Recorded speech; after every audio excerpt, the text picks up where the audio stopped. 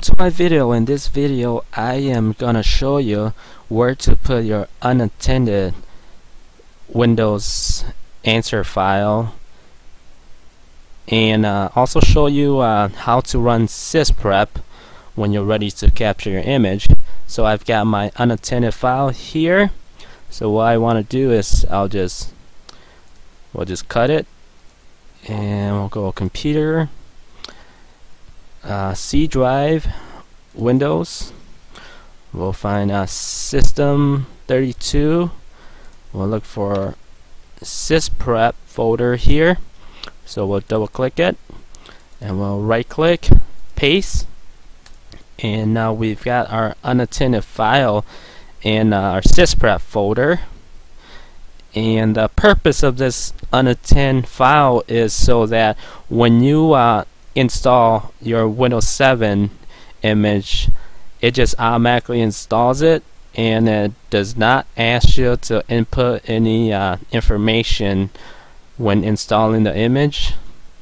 Alright, and then when we're done putting the unattended file in here, we'll go ahead and click back here, and then we'll go ahead and click the shift key on your keyboard, and we'll right click, and we'll select open command window here, and from here we'll put this command sysprep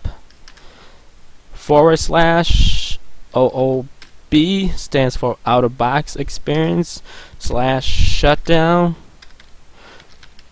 So after the outer experience it'll do a shutdown, and then we'll tell it to run our unattended file here.